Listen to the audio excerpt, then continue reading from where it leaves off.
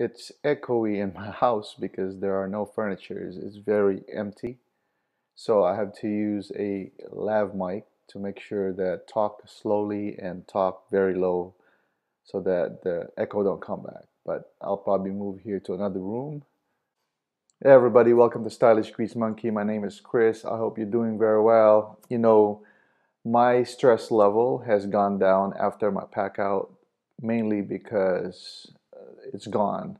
But I can tell you that leading to that pack out day, my stress level have risen to an unbelievable level, and I had to do something about it. So I've been in the military for almost 30 years, and we've had a lot of challenges in the military that's almost always going to raise that level of stress that you have, that we have.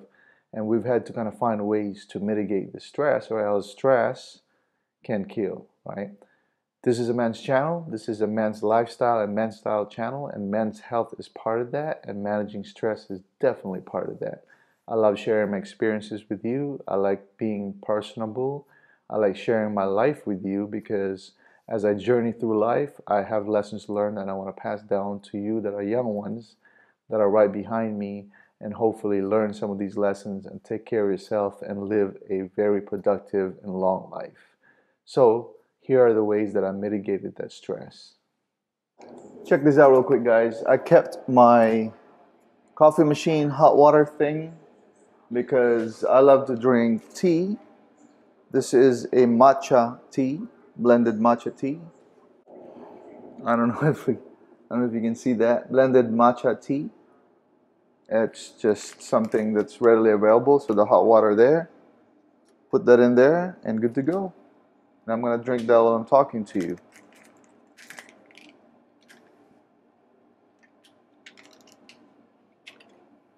Like I said, this place is very echoey because there are no furnitures.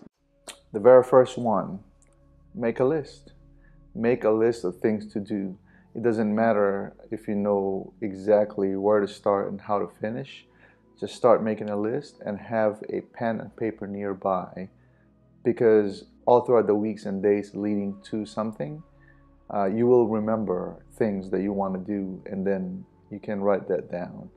Um, I am not a list maker. I'm not that type of personality, but I've learned a long time ago that making a list, a plan, it doesn't have to be 100%. Like I said, a plan of some sort will definitely help you kind of lead to that right direction as you start checking off this list.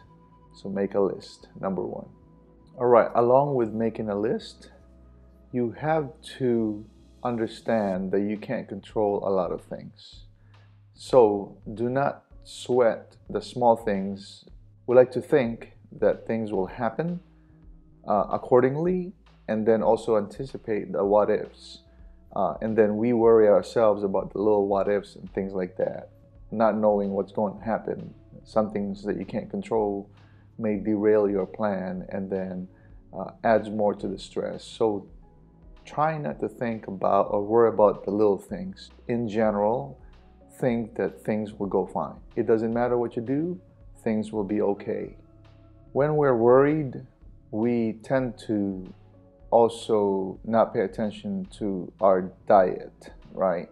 A lot of us are in a hurry, we're always in a hurry, and we don't pay attention to our diet. We don't cook, we don't buy the right stuff, we don't have a balanced diet because we think that we don't have time to do that. We want to be on the run, we want to go out and buy food from the fast food restaurant, drink soda, and totally just wreck all the years and months of your hard work in the health business, right? You have to think that, you know, food is fuel, and if you have the right fuel, then your machine, which is your body, will work efficient. It will be efficient. It will help you de-stress, or will help you deal with the levels of stress that you're experiencing. So try to eat right. I will stick with my rule of 80 to 20% because that's what I do, right? I love my ice cream, I love my snacks here and there, but I also try to be at 80% of the time make a decision that I'm going to eat a balanced meal of fresh fruits and vegetables. And I believe in the saying from a nutritionist a long time ago that if you can catch it and kill it, you can eat it. And I still believe that to this day. I've already mentioned this in one of my videos. Eating and exercising goes hand in hand, in my opinion, especially for me. When I'm exercising, I'm eating right. And then when I'm eating right, I try to make sure that I go to the gym and exercise. When you're stressed, you need to continue to go to the gym because working out and exercise, and I'm sure this is not the first time you've heard of it, is a de-stressor. Now, some people, when they get stressed, they lean on alcohol or drugs or whatever it is to make themselves feel better. I can guarantee you it will not.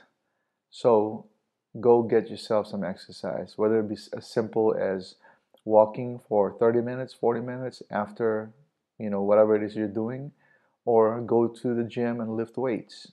Do something that you enjoy. It will get your mind off of the current situation and the stressful situation you're in and get you back on track into being healthy and being fun around, of course, because exercise releases some endorphins, right? Positive things. So continue to exercise is another one. And listen, I know that most of us at this age have a really, crazy ego. And sometimes we don't want to set that aside and just go ask for help.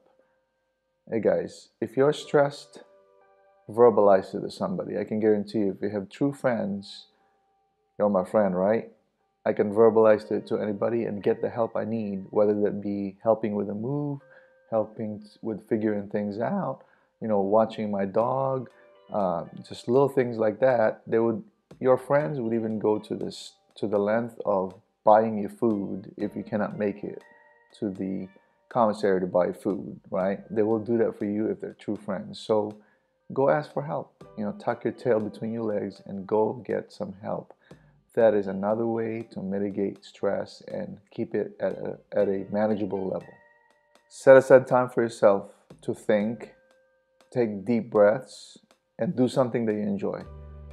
You will notice that I probably have put out more videos during this period of my transition because I enjoy making videos and talking to you via the camera here, YouTube world, de-stresses me. That this is my way to de-stress. I don't care about what other people say. I don't care about what other people think. This is the way I de-stress. I enjoy this very much. So do something that you enjoy. Make time to make sure you have time for yourself. Do something that you enjoy, and that will help you with your stress. All right, guys. I've talked about this in one of my health videos. Get some sleep. A lot of people allow themselves to worry about the littlest things and then allow that to affect their sleep. Go get some sleep. A good amount of sleep will make you more energetic the next day or the day after, right? So go get some sleep. Along with that, rest, relax. Don't worry about it, right? You've made your list. You're going to do your list and everything will be fine. So relax, get some sleep, and then be energetic and be positive the next day. That's how you do it.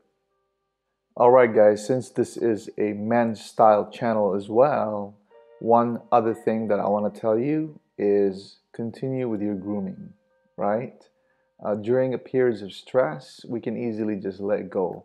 We can easily just not shave, not fix our hair or not get a haircut, not take a bath. Some people just forego taking a bath because they're so busy. Other people don't shave, don't brush their teeth. There's so many things that you can just say, the hell with it, because I'm so busy. I got to do all of these things all throughout the day. I just have enough time to take a nap or go crash. I'm not going to brush my teeth. I'm not going to comb my hair. I'm not going to take a bath. That is the wrong thing to do. I know not you, but I'm just saying is that there are people that do that, and that's why I have to say that. So continue your grooming, continue to look good and feel good inside, and have this confidence that you can tackle any challenges way ahead, right? So those are my recommendations and the things that I've done to decrease the level of stress that I was experiencing with this momentous time and moment in my life in which moving all my household goods, what I've lived in and what I've used for the last 10 years, having a wife and 2 kids, from the island of Okinawa to the island of Hawaii. I am looking forward to being at home back in Hawaii because I know Hawaii is my positive vibe. So I hope you enjoyed that video and I hope you get something from it. If I missed anything, or if you have a way that you deal with stress, leave a comment on the comment section below and let everybody know, right? I appreciate your support. I appreciate you being here. If you're new to my channel, please don't forget to subscribe, hit the notification bell so you know every time I upload a video. I try to do this at least twice a week, even more so now because I use it to de-stress, right? And talk about men's life, men's lifestyle, and a little bit of vlogs here and there and what I do. So I do appreciate it. Until next time, aloha. This is my master bedroom. This is temporary. That's where I'm gonna sleep. That's where me and my guy right there sleeps. Well, that is his bed when I'm not here. But as you can tell, found that table on the curb somewhere, but I needed something to put my stuff because I don't want to keep it on the ground.